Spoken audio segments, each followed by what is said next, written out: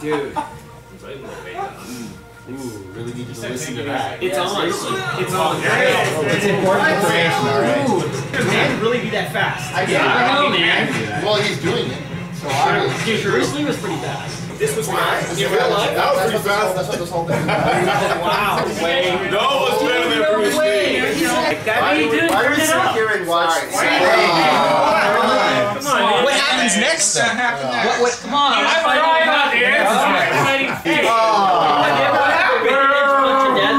No, but what happened? Why'd you pause it? So, who here actually read the email that I put out last week? Send out an email? In the email, I asked you guys all to put out ideas, think about something that we could do this year for the women. Something, again, that focuses on the heart, that's not just crazy detail-oriented that we did last year. Just, you know, so, but in your guys' planning and throwing out ideas. We could have a scavenger hunt. Yeah, an action movie, like a really bloody action movie. Okay. You know? I like those. All purple tea party with prayer. It will blow their mind. Horseback riding with paintball guns. That just sounds pretty awesome. You guys are not thinking about the women, okay? You guys are pulling up a bunch of guy stuff. What do women like? Puppies and babies. So all we have to do, listen to me now, is just get a whole bunch of puppies, rent them, just bring them to the NPR, just let them run around, oh, so cute. And then we just rent a bunch of babies from the married couples in our church, and we just let them take care of them for like 3 hours. We don't want to go overboard, but maybe we could take them to Chinatown in China. We can have like a train, like a massage train. We can all form a circle and have all the girls massage us as we all sit in a circle. No, they can cook for us. Okay, so the idea for the event is it's supposed to be the guys leading the girls, right? Yeah. So let's go skydiving. If they'll follow us out of a plane, they'll follow us anywhere. We can maybe take them, I don't know, to my little private island I never told you guys about in the South Pacific. I have a nice big mansion. You know, what do you think? You know, the Disney theme last year was a big hit, but I don't think we saw enough of Finding Nemo.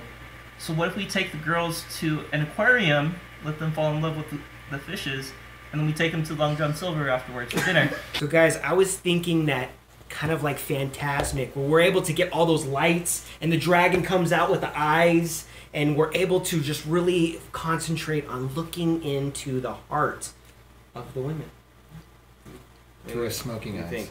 No. Smoking? Smoking? No. Whoa. But everybody likes Disney. Hey, you don't bash the ideas. This is. What if this idea gives you an idea that gives you an idea that leads to the event? Survey. That's a good idea. That's